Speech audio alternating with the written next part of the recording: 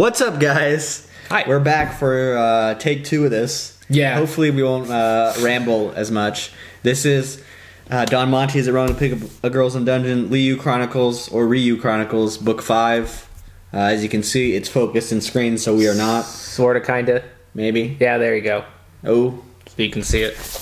Yep. I'm not going to show you this side too much because we're going to be talking about that stuff. Yeah. So this one is the second to last volume. I'm pretty sure that's confirmed.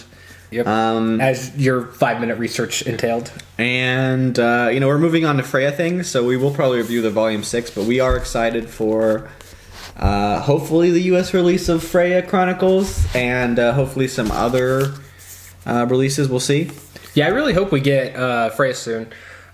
Because that's one that we're probably looking to or forward to the most besides volume 15. But anyway, getting on to this volume, it's pretty much taking off right where the last one left off. We get the scene with Seer and Liu, and there's a good little moment that kind of builds, some laying groundwork for volume 14 of the main series. We're going to try to talk less about that because we probably talked more about that in our first take. But with that being said, you get a nice scene with that. After the first chapter, it really shifts focus from Liu to obviously these two on the cover. Renoa, I don't remember her name, or how to pronounce it at least, and then Chloe. And it's a little bit more backstory, a bit more significant than the last volume, I think. Even though the last volume did set up some stuff, this one kind of goes into more depth and adds a bit more world building that's, I would say, probably a bit more interesting in terms of what might be shown later. But yeah, what did you think of it, Michael? So obviously the first chapter, I like the new information, how it related back to volume 14.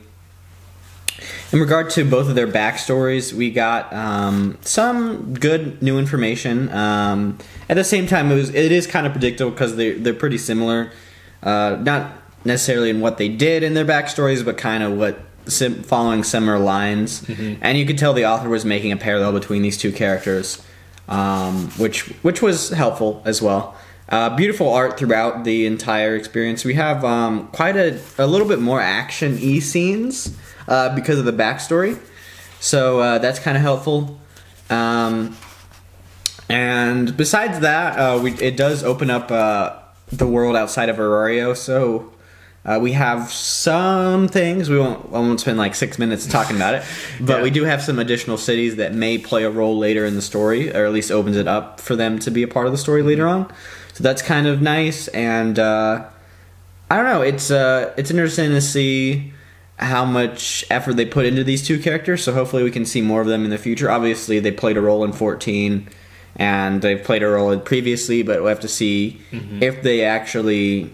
If we get a perspective or a close-up on them more in the main series, then kind of like what they did here in this volume. Yeah, because I think seeing a little bit more of their background is very interesting, but not so much in the sense of the two characters. It's more so for me like seeing, the author kind of flesh out, seeing different characters in the world. So like the way their backstories lay out, I think they're more interesting to me just because just seeing the different ways that people grew up in the world, the different ways that they get stronger, because we've really only seen like one way in Aurario, and it's mainly from like Belle's perspective or things that are kind of similar to Belle. So it's kind of cool to see ones that have differences in that way. Like Michael said, they do parallel a lot, but I think they get enough development in here to lead into the next volume. I personally, would like to see these characters more, but, and when they're needed, it's not like we have to. It's not like I have a general attachment to him. It's just, for what he's setting up, I think it'd be cool if he alludes more to it, but I guess time will tell to see if this is more so on the filler side or if it's, going to be useful information later on.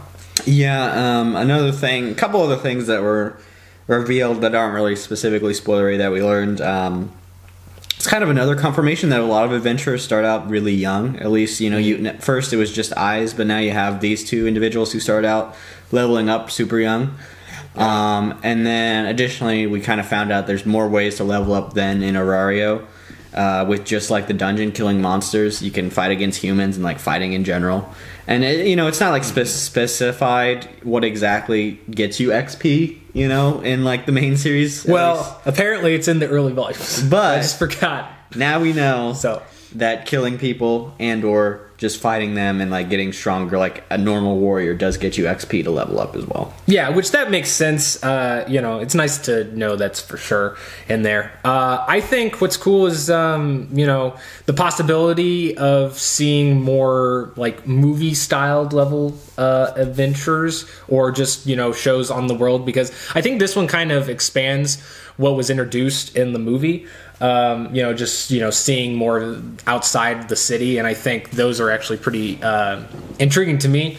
So I'd like to see that played more in the main series as well. Obviously, we don't need it right now, but I think it'd be cool to touch on, and I'm glad that he's laying the groundwork in this. And I think totally kind of off base, so I will not off topic, so I won't talk about too much. But I think Aurario being like the one place in the world with like high level adventurers rank up is kind of a missed opportunity. Like I feel like if there was another city, whether it was controlled just by one god or controlled by like another faction, it would be kind of cool if there was also like something that could at least rival them and at least have some tension, rather than it being kind of like the world's super big, but this one place that we're on is really the only thing that's important. Yeah, I mean, I have a speculation for that. I guess I'll just say here because it's not that long, but maybe what they'll do is they have like another like nomadic group that's just accumulated off of higher level adventures, kind of like what Ares tried to do, but more successfully. And then we start hearing rumors that those bigger cities are getting like toppled over. That might make it interesting, but I don't know if like they want to make it like really flesh out, take other characters that we know into other regions. Then that's gonna be a problem, because from what we get in here, there's only like 2 or 3 other like major ones or provinces or countries or whatever. But with that being said, this volume, I think I'm going to give it a worth it. I do like it. There is, some little nitpicks you could say. One of the nitpicks I would say is that we don't get, a whole focus on Liu, which is something I'm actually really craving since we just got off of volume 14. But I think they, add enough in there that, kind of ties you over, and it's cool to see the other stuff like we mentioned in there. Obviously, there's some redundancies with, the plots for these 2 main focuses, but I think it kind of works out because the authors kind of set that up as their comedic relief, or part of their comedic relief anyway. But I think it's still a worthy entry in the side series, and I mean, not to say it's anything, that, I guess, out of the blue, since we only have 5 volumes at this point, but I think this would be in my top 3 volumes of the side series so far. Yeah, I think it's a worth it as well. I do wish there was more Liu elements, but the ones that are in there, especially chapter 1, how it relates back to 14, and kind of still seeing good amount of character advancement that still is right in line with what happens later on, obviously because 14 is later on in the timeline. So I appreciated that, and I'm excited to see how they finish it off, and see what happens, because obviously we know what happens, yeah. But we don't know how it happens, so that'll be interesting to see. Yeah, I really hope that the next volume is a little bit more than just a conflict at the beginning and then them being at the benevolent mistress. I really hope that there is more to it than that, even if it's flashbacks or flash forwards. Probably won't get a flash forward, but if there was like another flashback that has to revolve around Liu, then I would really like that.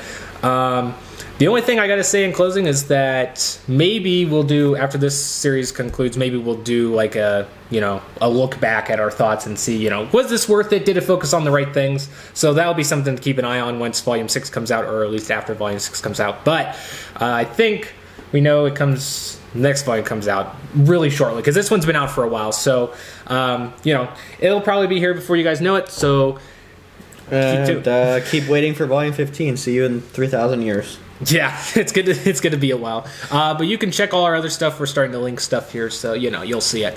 But anyway, guys, that'll conclude this video, and we'll see you guys next time. Later. Peace.